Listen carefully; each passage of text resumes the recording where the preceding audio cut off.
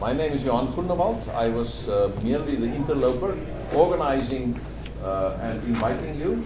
First of all, I wish to introduce the acting director of STIAS, Bernard Latergan, and he will welcome all of you. Thank you. It's a great pleasure. I seem to be welcoming you all the time, but it is all the more pleasure because we have every time new visitors joining us, and we have the ambassador of Sweden this morning with his wife. That we are very honored and privileged that you are with us, and we hope that you will also contribute to what we are trying to do here. We are at the end of a very interesting and I would say exciting experience of this week. And as I explained, the intention of STIAS is to create these spaces where we can look intensely based on the latest information and talk openly about the challenges that we face in this part of the world, but also in our continent and worldwide. And we are very privileged to have expert inputs from our colleagues from all over the world to address this very important issue. So this morning is, in a certain sense, the high point to come to some form of conclusion. And I'm very happy to welcome you here, and I hand over to Maud Olofsson. Well, thank you very much, Bernard. My name is Maud Olofsson. I'm appointed by the Wallenberg Foundation, who is the founder of STIAS, to lead an activity called Round Table. And it came up as an idea some years ago that this place should be a place where we could discuss important themes that are relevant, and we can create also an environment where people from different backgrounds, from different countries, but also with different objectives can come here and discuss important themes. Let me say also, I'm a former Minister of Energy and Enterprise from Sweden, former Deputy Prime Minister, so I've been working as this also with a lot of contacts with South Africa. We have a bilateral cooperation between South Africa and Sweden, and as a Deputy Prime Minister I was responsible for that. And one theme of this bilateral was also the energy policy. Well, when we came up with the first theme of this roundtable, because this is the first roundtable that we have arranged here at STIAS, we said that energy must be one of the most important themes to discuss today. As a minister, I know that globally we discuss it all the time. We discuss the financial crisis, of course, the job crisis, the climate crisis, but the energy crisis is also one of the biggest themes globally. So we thought that that would be a good thing to do. And when we talked to our South African colleagues here, we also found out that there is a very important discussion here in South Africa about the integrated resource plan, which was decided in 2010.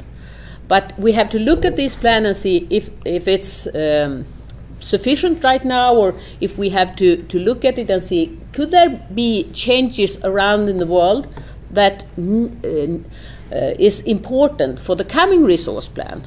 Should we change a little bit? Should we do something else? Or what shall we do? So we invited for 3 days a lot of researchers from different countries, business men and women, politicians, and we have been sitting here in a room with no windows the whole day discussing this issue, and we're going to come back to that. And yesterday we had a so-called the round table where we have invited even more people to discuss it. And I must say that it has been very interesting to listen to all this, because I feel that it has been very open, a very open discussion where we have tried our arguments, where we have tried the facts, and also where we have tried to see how can a combination of different sources and different policies and all that, how can that become a good resource plan for the future? we have seen that there are key things that are needed here. And I have some colleagues here around me that's going to present the details of the conclusions from these 4 days. Here we have Thomas Kåberger. He is a professor from the Chalmers University in Sweden, but he is also advisor to the Japanese government right now in energy matters. I have Salim Fakir, who is, I don't know the title, but WWF. Worldwide Fund for Nature. Yeah, but the title of you? Oh, I don't know. Salim Fakir is well, and here you have Andreas Carlgren. He is a former Minister of Environment, and he was here yesterday talking about the climate issue connected to the energy issue. And we have Vikus van Niekerk, and I have to read this. He's the director of the Center for Renewable and Sustainable Energy Studies. Is correct? Yeah. So you see... Cold crisis. Yeah, cold crisis. And together with us, Anton Eberhard, the professor at the Graduate School of Business, or the Graduate Business School, in Cape Town, but also commissioner of the National Planning Commission. He has also been instrumental in this discussion. So here you see sort of a core group. Together with that, we have also had Thomas B. Johansson from Sweden, who is, then you know the title of him too. He's a former director of the International Institute for Industrial and Environmental Economics at Lund University. You understand why I don't make it correct. But that has been the core group together with Johan and making this happen. So we're going to present the results from this, and we're going to do it like this. We make short introductions here, and then we open for comments, questions, and other things from you, because we want to continue this dialogue. This is just observations and things that we have seen and discussed these days. But we hope that the result from this will open up a more continuous discussion about future energy policy here in South Africa. And that's our target for this discussion. And we are, of course, prepared to be in good health for doing so. But now we're going to present the result. And first I hand over to Thomas Kåberger, who will talk about trends, what we have seen, what kind of trends we have seen during these days and globally. One of the most important trends globally is that the industrialization of renewable energy technologies have been rapid, and that has led to decreased costs of, in particular, solar PV systems, but also wind power systems. And it's a relevant observation that since the South African Integrated Resource Plan was made, these costs have been reduced to approximately half of what they were then. And hearing about the significant resources in also particularly in solar, but also in wind, that are available in South Africa, that opens new economic opportunities for South Africa that were not considered at the relevant scale when the resource plan was made. Well, I don't know how much more I should say now, but there are also significant opportunities we see in independent, smaller scale power production in South African industry and other distributed sources that could, in a relative short time frame, help to reduce the strain on the South African power system, something that we could not see could be feasibly done with the large scale power plants that were considered previously in the plan. Yeah. And we have also looked at the nuclear. Well, nuclear is a typical example of the large-scale technologies that have very long lead times, and where the global experience in the last decade is that costs have become higher rather than lower. So this is a typical example of where the global trends show that there are other alternatives that have become more competitive, whilst the global interest in nuclear has decreased. Yeah. And well, then we've also seen that there is a research which we haven't mentioned too much, and that is energy efficiency. What about that? Energy efficiency potentials are always difficult to assess, because once you have identified the profitable potential, you tend to immediately do away with the inefficient, less intelligent processes that are in operation. But I did report during the meeting of a successful project that was carried out in Sweden a few years ago with the energy intensive industry, where it turned out that the Swedish mining industry had very large potential for very profitable investments improving energy efficiency. And we tried to understand from the discussions here what the potential could be in the South African mining sector. And we believe there are potential, but once again, this is something where as soon as you get into the details, it will be possible to say something quantitatively. But these opportunities should be explored because they may be very profitable investments, and they would also improve the competitiveness of these industries when you manage to carry out the efficient investments. So you have reduced costs for the renewables, higher cost for nuclear, somewhat coal.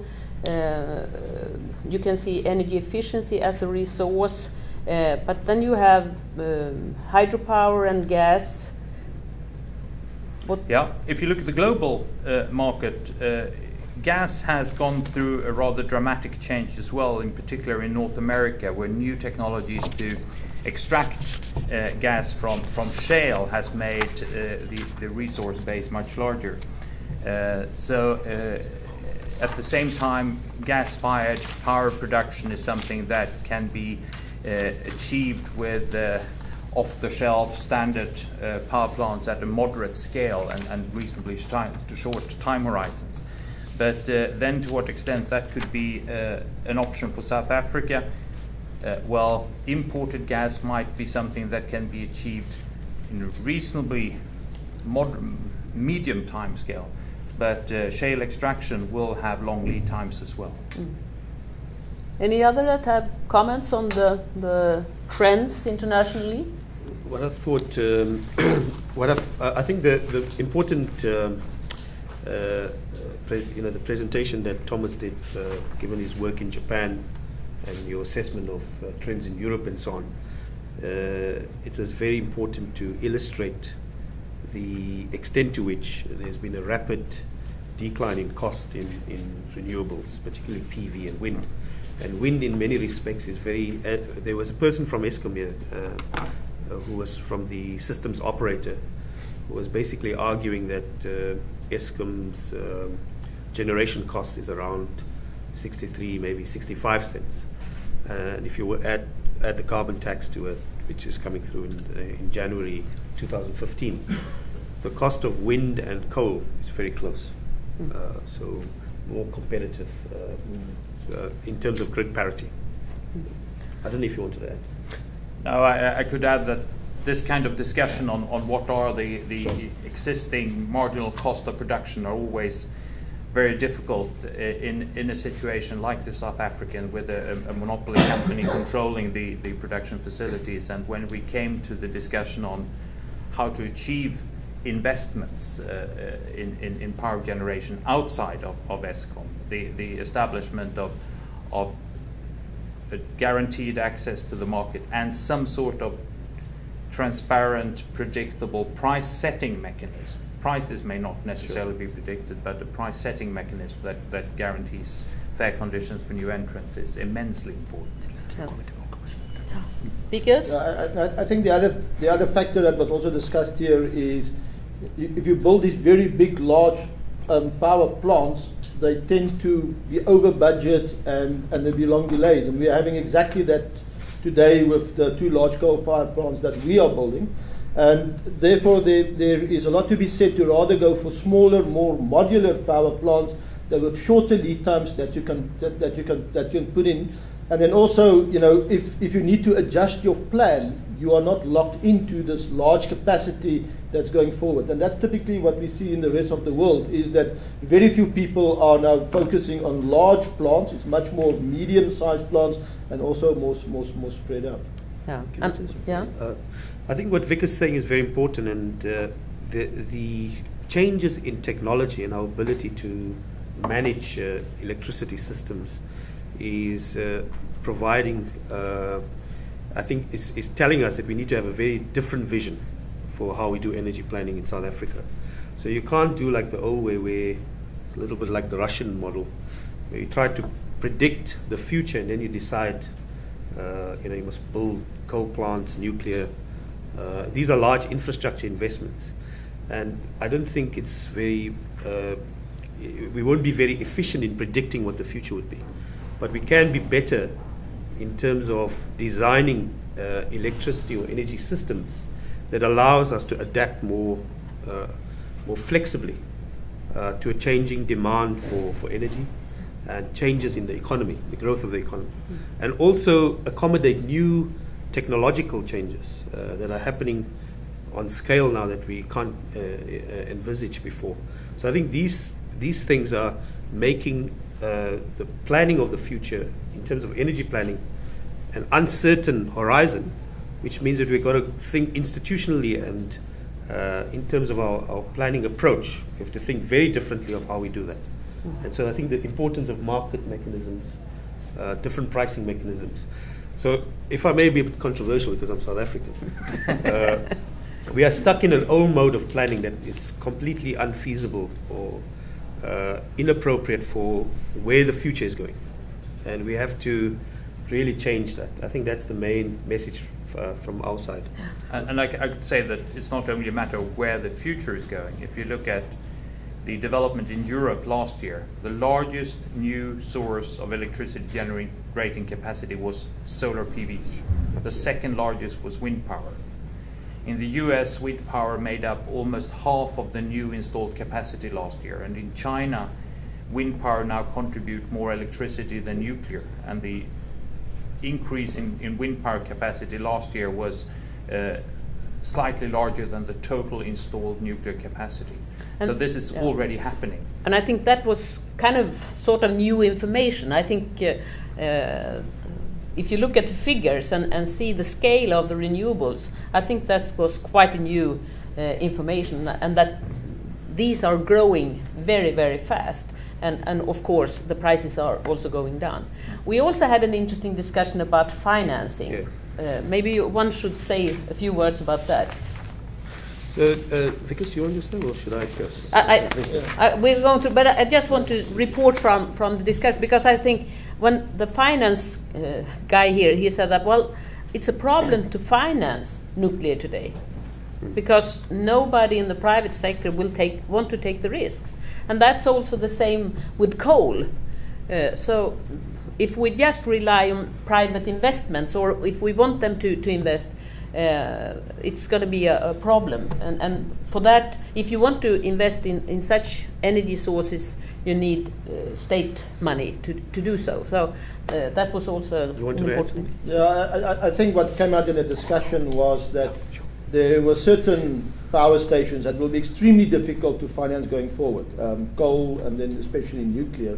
And the only way that one will be able to do it is if the state plays a very, very important role, which locks in, a lot of financial commitment going forward for many decades, not for years, but for many decades. While at the same time, and this renewable energy independent power producer procurement program showed, that there is a lot of private capital that is very willing to step into this market and finance it. And there is basically no public money going into the renewable energy power plants which are currently being constructed in South Africa. And there is a big untapped market as well on pension plans which haven't entered into this space yet. But for an investment of a pension fund, a power plant is a very attractive investment because it's a long-term investment with a guaranteed input, or guaranteed return from the power plant. And in the current renewable energy power plants, they haven't even started to going into that, which is a significant fund in South Africa. that could be available for this kind of financing. Yeah. But you need to qualify that statement, because you said step into this market. Yeah. And in the South African setting today, this is not really a market where anyone would like to step in, because you don't have the regulatory framework where you're guaranteed access to market and where the price setting is transparent and predictable enough. So I think this is one of the challenges here, to re-regulate the market in such a way that it will become attractive for private investors to get into the electricity generation in South Africa, thereby also offloading this responsibility from the government budget, because there are other ways of using government funds that may be more important in the longer term. And if the electricity and power market can be re-regulated so as to attract private capital, that will be an advantage for the overall economic development in the country. Maybe one could just add also to the broader picture that we have discussed, that I mean, if you look at the really two biggest consumers of energy today in the world economies, United States and China, therefore also the biggest emitters, if you look at the climate perspective that we were covering, you can see a trend here too, where there are great expectations in the United States to become independent of oil in something like 10 or 20 years, depending on how fast they can move from imported oil. How fast they can move into shale gas on one hand, on the other hand also non-conventional oil resources that they are exploiting or rather expect to exploit within the United States. On the other hand, if you compare that with China, that will, as it seems, due to the Chinese projections, exhaust the oil market within some years and also create a similar pattern for the coal demand. I think looking at those two economies and then looking at South Africa, this picture becomes even more interesting and to me both a bit it's new and it's also exciting, because it really shows that South Africa has an enormous potential for creating both more independence, which I think with this background will be very useful, and also to create and exploit new resources that were, I think, underestimated or in any case not seen as having so big potential some years ago. So I think this really creates new perspectives also for already the high ambitions that South Africa has had in the climate change negotiations, and where I think South Africa has always played a very distinguished and very constructive role. The current possibilities on the ground will really support those ambitions. That is my impression.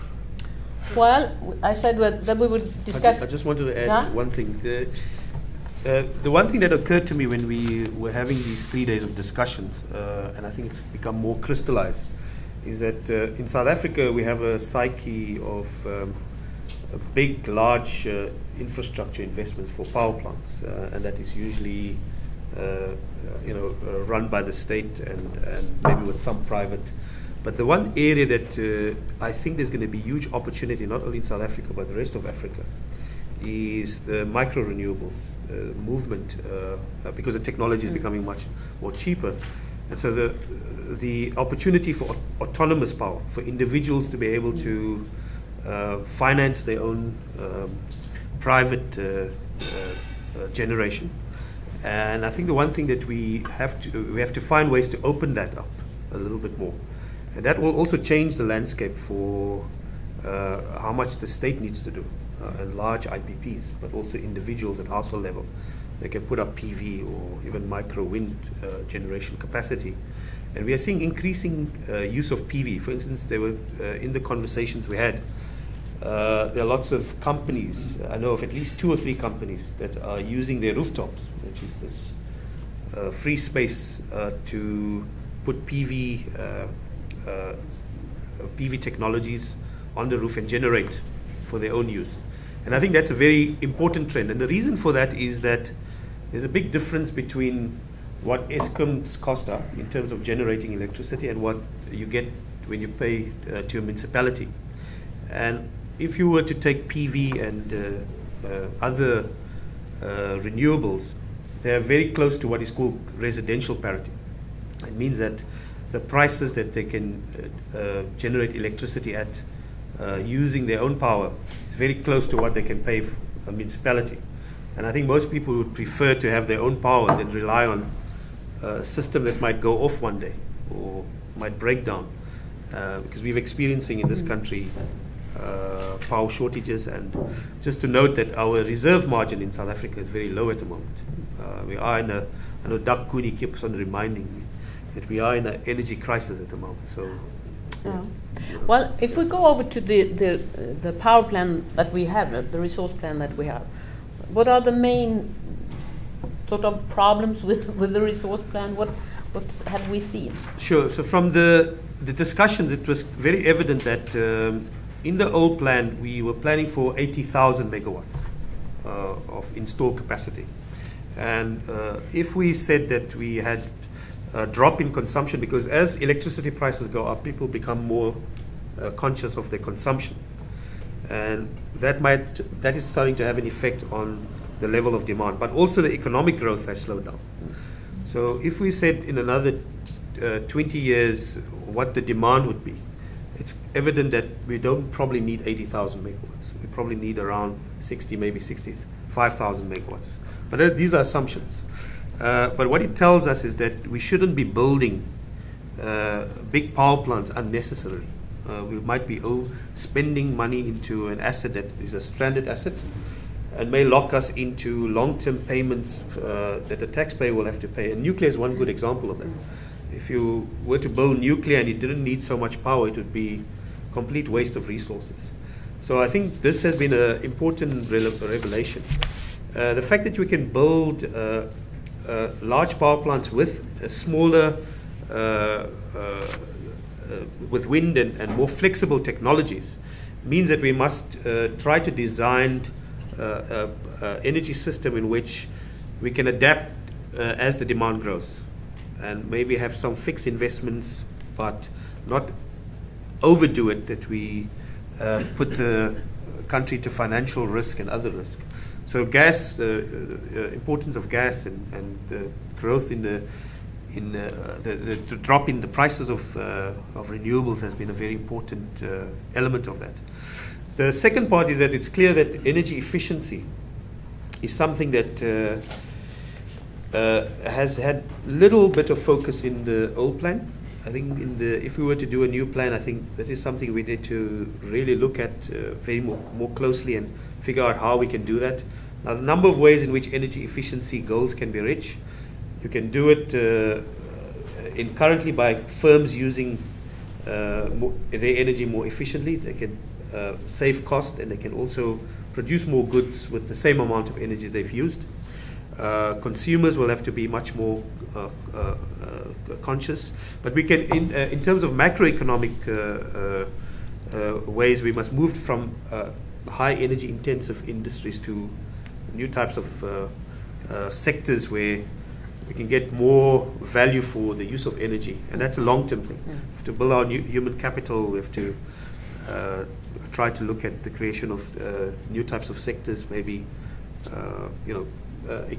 types of economic activity that is high value but use less energy, like other countries are doing.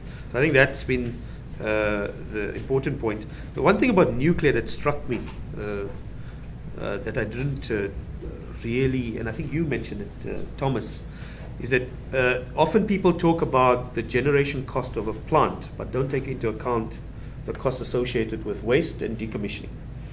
And often that is much larger than the actual cost for putting up a power plant in the first place.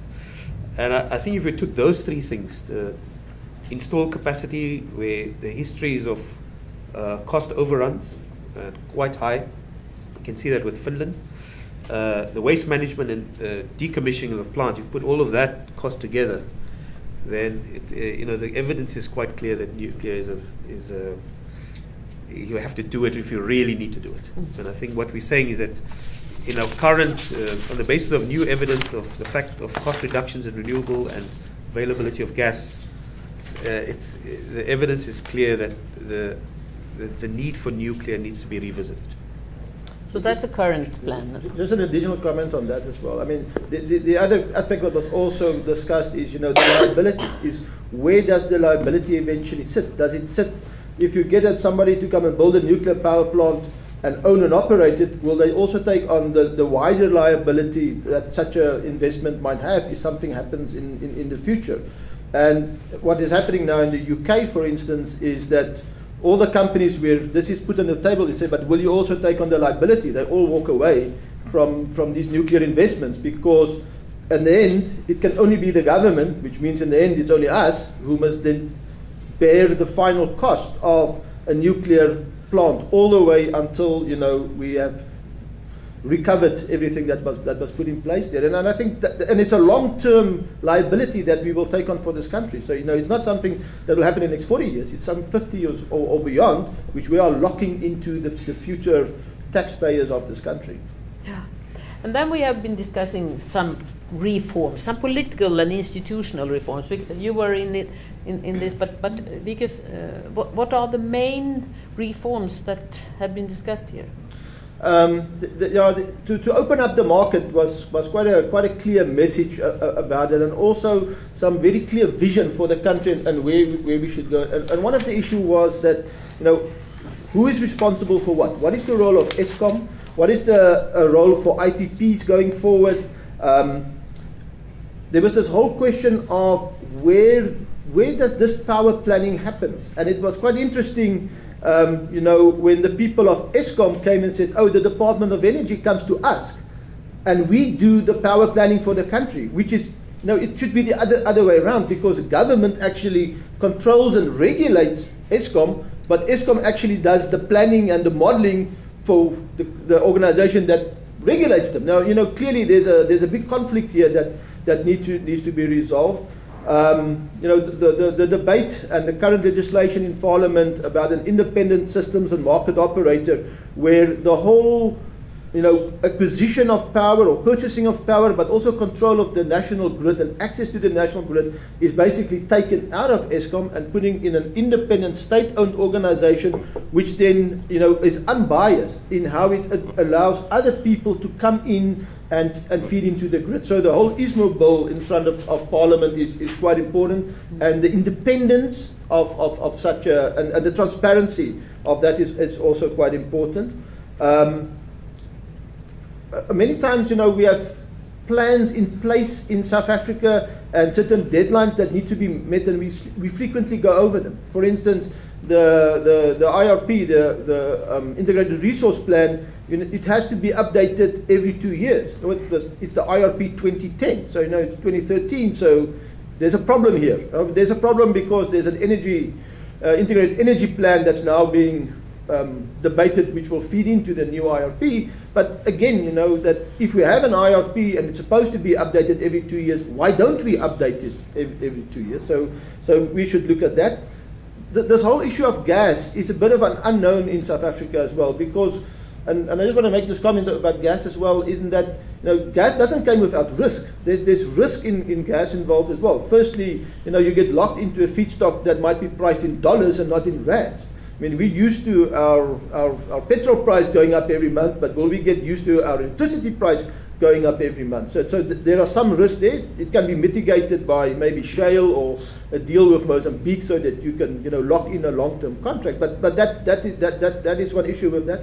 So because of, and also you need some basic infrastructure. You either need an LNG receiving port somewhere, or you need a pipeline. Now, in order to do that, on the policy side, we need a gas strategy. So there should be a national gas strategy that should look at that. And that is something which the National Planning Commission have now asked the Department of Energy, and they're working with them to develop that. So that's very important. And then, of course, again, we had an energy efficiency strategy that's there, but it just seems, that we are not implementing the national. I mean, I've been involved with SENERI and the National Energy Association for 5 years, and And although we talk a lot, we don't do a lot. So I think that on energy efficiency, there should be some real action from the government to implement, to drive it down. Yeah.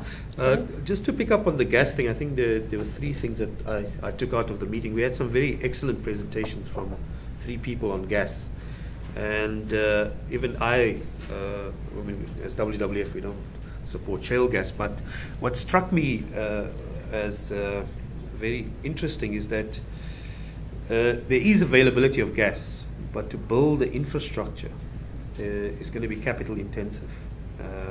So you could get it by ship, which is called liquefied natural gas, and then you still have to maybe build a little port to allow the ships to dock, and then you need a pipeline to maybe a gas-fired power station.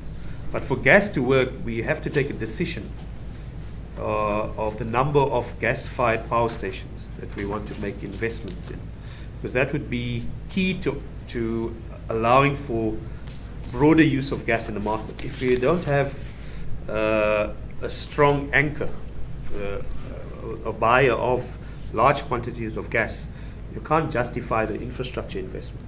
And I think that's the reason why we need to have a gas strategy, so we can work out, do we import from Mozambique? And in Mozambique there's lots of new finds of between 30 to 150 TCFs, but the infrastructure to bring it to where it's needed is still needing to be developed. And shale gas, I think the message was clear, it's still a long way, 12, 15 years. And lots of things can change in that 12, 15 years. Renewables prices can come down, there might be something new, maybe fuel cells become better. Maybe Europe will solve the fusion problem. I know you don't.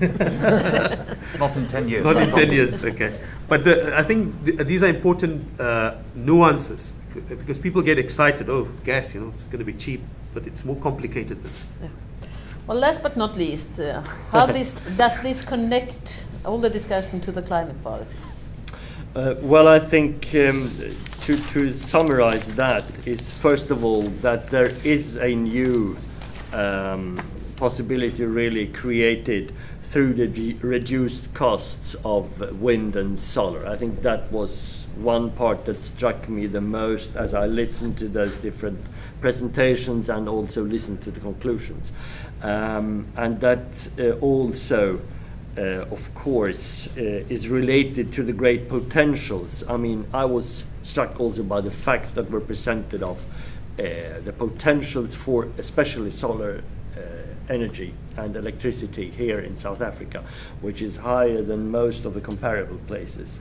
That was impressive and promising from my point of view.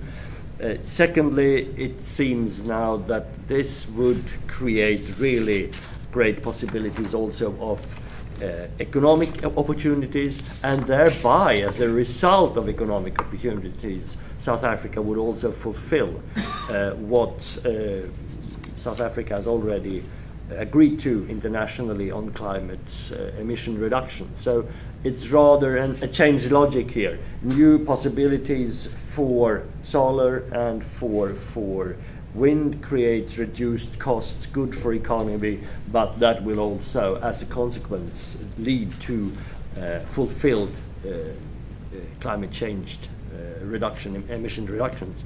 And finally, I think two things to mention in an international context. I mean, I was struck by the capacity and the possibilities, the potential for South Africa to really become also a player here that is not so dependent on difficulties on the global market and in the global scene. I think that is promising for South Africa. And lastly, with the Swedish eye, I think it will be important to really also to create the right conditions for investments and for a developing market. I think seen with Swedish eyes here and to what we are used to, I think that seems to be a reasonable discussion.